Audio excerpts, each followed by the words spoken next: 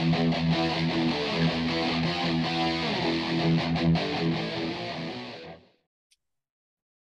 and welcome to Study with Sudhir. In this video, we are going to be looking at the Excretory System chapter of ICSE Class 10 on Biology with SWS. We'll be doing this in about 3 parts or maybe 4 parts in fact. And we'll be doing it in small parts ताकि आपको समझने में आसानी हो. Okay, we will explain this in great detail so that this chapter is absolutely pakka done for you. You can also, of course, be part of our courses on the SWS app where Smita ma'am takes our biology classes. She's our biology faculty with many years of experience and a very chatpata way of teaching both botany and human physiology. So let's get started with the excretory system. Now, before we start, we need to obviously understand what exactly do we mean by the word excretion.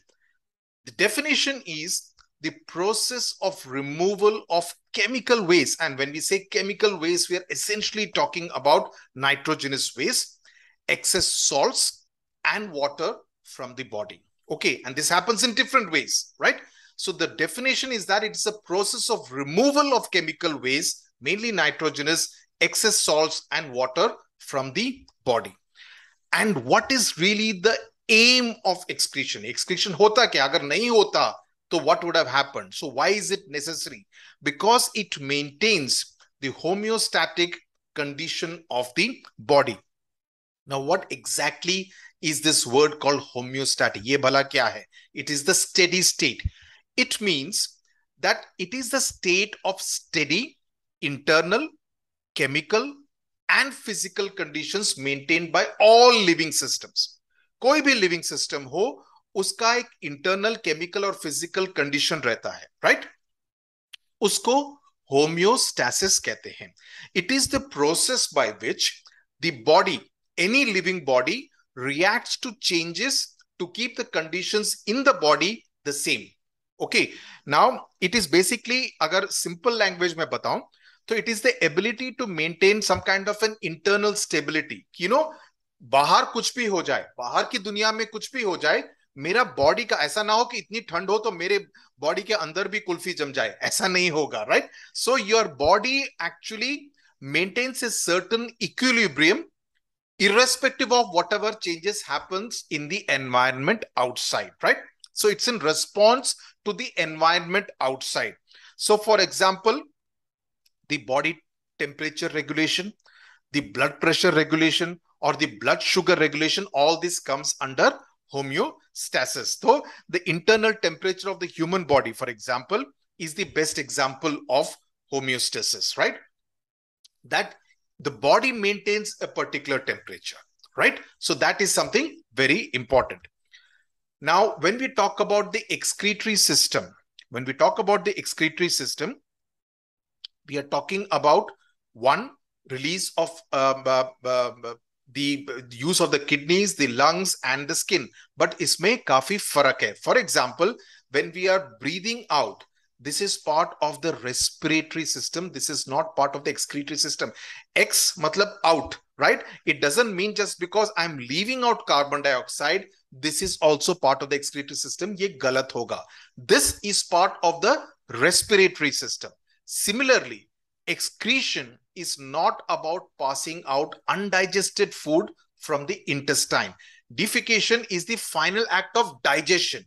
So आप confuse मत होइए. Excretory system, if you have to understand it in very simple thing, it's more or less like a urinary system, specifically speaking. So defecation is the final act of digestion, and organisms eliminate waste material from digestive tract via the anus. So what are the different excretory organs that we will be considering? The most important one are the kidneys. 2 kidney. कभी-कभी एक kidney बेच के iPhone खरीदते हैं लोग. Okay. So kidneys remove urea. Joke था. ये ना हो कि कोई बेच दे. Remove urea, excess salt and water, right? So the kidneys का major function is that. Then there are the sweat glands in the skin, जो पसीना आता है, right? They also remove nitrogenous waste, salt in small quantities, as the purpose of the sweat is basically for thermoregulation. Okay, ताकि आपकी body के temperature को regulate किया जा सके, तो उसके लिए आपको पसीना आता है। व्हेन यू रन फास्ट और are you doing some work, then you sweat it out, right? So those are the sweat glands in the skin. Then if we are talking about specifically about the excretory organs, पहला तो हुआ lungs, जिसके बारे में मैंने अभी बात किया, remove carbon dioxide, water in the form of vapor, right? Then the second one is the liver, where the bile pigments, this will be considered more as a part of a respiratory system. The liver may, the bile pigments are excreted along with fecal matter. Now, what are bile pigments? Bile pigments are chiefly yellow bilirubin. They are the breakdown products of hemoglobin of dead red blood cells, RBCs. Okay, तो उनसे yellow bilirubin बनता है. So the bile pigments are mainly that. Okay, then excretory organs जो हमारे body में, mainly in this case human body में, कौन से होते हैं? Excretion by lungs in the form of carbon dioxide, जिसके बारे में मैंने आपको ऑलरेडी बता दिया है. Sweat glands pass out sweat for cooling, but they are also not typically excretory. they are meant more for thermoregulation, cooling के लिए, not exactly excretory in the sense. The main excretory organ in our body are the two kidneys, and they throw out the excretory products, mainly urea, in the form of urine. Okay, so that is again very important. So that with this we come to the end of part 1 of the excretory system chapter, in which I have taught you the basics of excretory system. Next one we will talk about the structure of the kidney, which is the most important structure.